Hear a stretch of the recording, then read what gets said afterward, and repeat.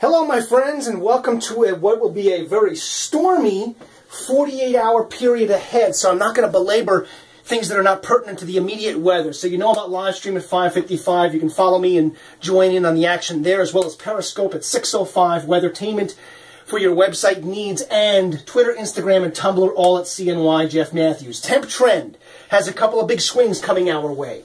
A lot of wind Wednesday p.m. through Thursday night and even into Friday. That'll boost the temperatures way up towards 50 for Thursday morning.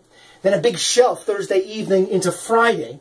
Then we ratchet it back up again by Sunday, and then another plummet probably later Monday into Tuesday. Freezing drizzle could be a very big issue for your start to Wednesday morning, so be aware of that.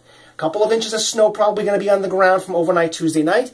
You tack on a layer of ice. That's not a very good start to a day for school or work. Wind and rain arrive, meaning the changeover to plain rain, and the wind really picks up Wednesday afternoon, night into Thursday. And then it goes back to snow Thursday night into early Friday. The culprits, a couple of storms, actually it's a pearl of strings here of storms. The original storm still in the Gulf, fractured off a piece ahead of itself, so we're going to get a little pocket of precipitation from Tuesday night through this morning. That's the snow and the freezing drizzle. The main storm will lift this warm front line through us so that any snow and ice threat is over by Wednesday afternoon, but then the rain will really pick up in intensity into Wednesday night. Now here's the first piece you can see fracturing off from the main storm that's over Arkansas, Louisiana, and the Gulf Coast.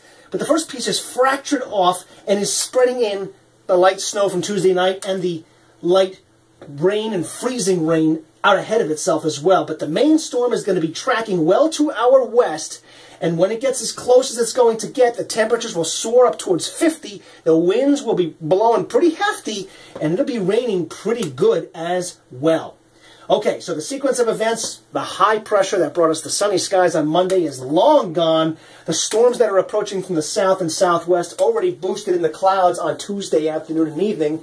The snow overnight, the freezing drizzle into Wednesday morning, but the heavier rain as that storm gets parallel to us, causing the temperatures to warm up towards 50 degrees. That should mean that after some icy conditions early Wednesday, the rain-snow line will back westwards towards the U.S.-Canadian border. Meanwhile, almanac-wise, it was a little bit warmer than I said on Tuesday and a little bit colder, just a few degrees off. Forecast details are next. Welcome to Intermission.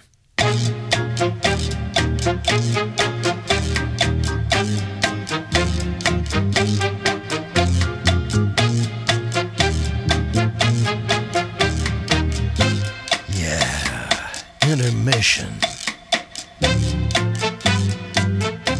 Wednesday, worst part of it will be actually both ends. Early, some freezing drizzle. Be aware of that. Could create icy conditions with a sheen of ice on the ground. Then the drizzle will go over to plain rain, pick up in intensity in the afternoon as the winds go from northeast at 10 to southeast and really pick up in the afternoon and evening, getting us to an evening high of 44, no low for Wednesday night because it's going to keep climbing with rain and wind. Thursday, the rain will wind down to showery rains, and the high will come in the morning at 50 degrees, and then it'll plummet Thursday evening with residual moisture going back over to wet snow Thursday night into Friday morning, a minor accumulation of a couple of inches possible. Colder, blustery on Friday, flurries later Saturday, and maybe some rain later Sunday as the temps warm up again. Stay in touch with CNY Weathertainment for the latest on your weather forecast. I'm meteorologist Jeff Matthews. Make it a great Wednesday.